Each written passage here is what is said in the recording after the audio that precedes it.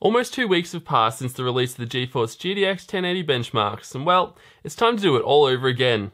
By that, I mean benchmark a shipload of games, but this time using the much more wallet-friendly GTX 1070. The format for this review will remain the same as before, so once again, rather than dredging up all that info you already know or simply don't care about, I'm going to quickly get on with the benchmarks.